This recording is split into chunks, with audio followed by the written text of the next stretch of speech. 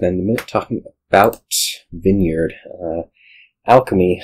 This is Alt VP, and so with any Alt VP, it's maybe a little bit on the side of not essential, and sometimes gets pushed out a little bit just because a lot of games end up being such that like piles get really low, and then you have to score, and going through the process, especially for Vineyard, like there's actually two cards you need to gain. You need to gain the potion, then you need to buy the Vineyard.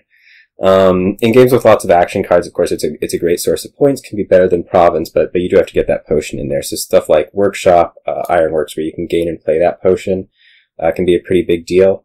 This is something that actually will encourage you to get multiple potions, just because you do that build up before you score points. So this is maybe the only thing where you're going to get multiple potions for it a lot of the time when you have that plus buy, to be able to make multiple Vineyards same turn.